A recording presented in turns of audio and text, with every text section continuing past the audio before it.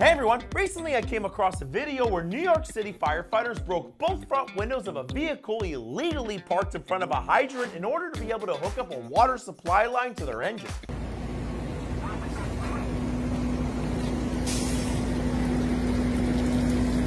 Now, this isn't the first time, nor will it be the last time that I see something like this, because if there's anything that's been consistent since the dawn of humanity, it's other people putting their own convenience in front of other people's lives. But what was particularly disturbing to me was to see that the majority of the comments were people saying things like, instead of breaking those windows, they should have just passed the hose over the car, or they should have lifted the car up and put the hose underneath it, or, my by far favorite, they should have just had the car towed, ticketed it, and then hooked up to that lovely hydrant. What? The problem with that is all of those either cost us time or reduce the amount of water that we can get out of that particular hydrant, which in turn may cost you your life.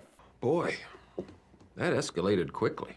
There's a reason why we need access to an external water source as quickly as humanly possible, and that quite literally is, we're eventually going to run out of water, and you're going to be stuck inside of your burning house singing Alicia Keys' newest hit, Entire Freaking House!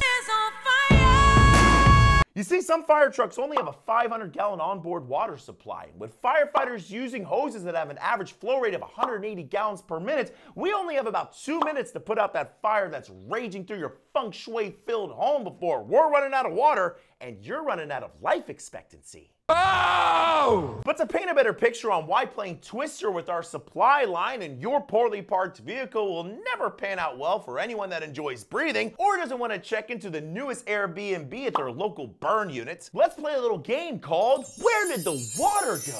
Because when it comes to firefighting hose, every little kink in it increases something called friction loss, which reduces the amount of water that we can efficiently flow through it. And with some studies showing that just one kink in a hose can reduce the flow rate by up to 50%, we have to make sure that it's done right and done perfectly every single time, even if it's at the cost of your windows, because attempting to run it in any other way, whether over the vehicle, under the vehicle, around the vehicle, causing kinks in it, could quite literally not give us enough pressure or water to be able to do our job efficiently. But the good news is you can still do whatever you want. America! But the next time you decide to park in front of that fire hydrant because you gotta run inside and get your chai latte with an extra espresso shot, just remember this. If there's two things that firefighters are really good at, it's saving lives and breaking stuff. Try to catch me howling at the moon.